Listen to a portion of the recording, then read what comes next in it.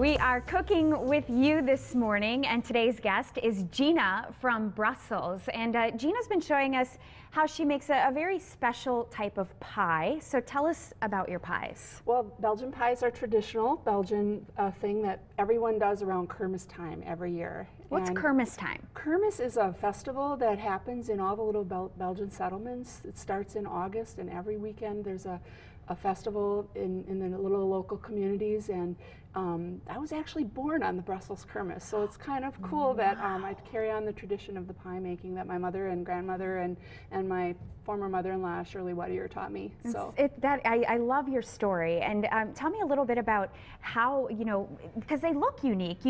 They don't look like what people think of as a pie. Right. They look more like it's a sweet dough pastry. So it's a raised yeast dough, and that's why we couldn't demonstrate today. But and then they're topped with different fillings. The rice is like a rice pudding, and then you top it with whipped cream. Can we? Oh, we sure can. We'll let you do that one. We sure can. Me and Doug are going to want to do some taste testing. Oh, you got it. I'm going to leave you a bunch of pies. And generally, when people do these, they don't make just one pie. You'll do a batch of 10 is the least amount that I can do, and I did these last night in about a 3-hour time slot. And you know firsthand how big of a batch people make. Your mom used to make how many? She would make like 200 for the Lions Club. The Brussels Kermis, Belgian Days, happens every year in July, and the Kermises. And when we'd have, my folks owned a tavern in Brussels, and that was her draw, is to get people in to drink the beer. She would make the pies and give away free pies, and so it was just kind of a fun traditional thing to do. Yeah. And so we do this for fundraising. I actually last year did about 100 pies. My friend Karen Stillman and I, we made them for the United Way, and we raised about $300 for their endowment fund. So it's kind of a way to keep that going. Absolutely.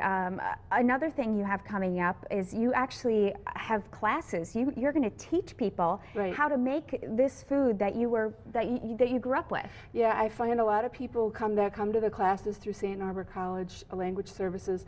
They watch their parents and grandmas do this, but they never really got their hands in the dough and got to be able to do it. So it's a 4-hour class. It's 8 to noon, but at the end of the class we'll have made 30 pies. They'll each get to take one home, and we of course have to test about 10 of them, so which I'm hoping you'll do today. Yes, Doug and I definitely will towards the end of the show here. I think we're definitely gonna have to try it. Out of these 3 flavors, what's your favorite?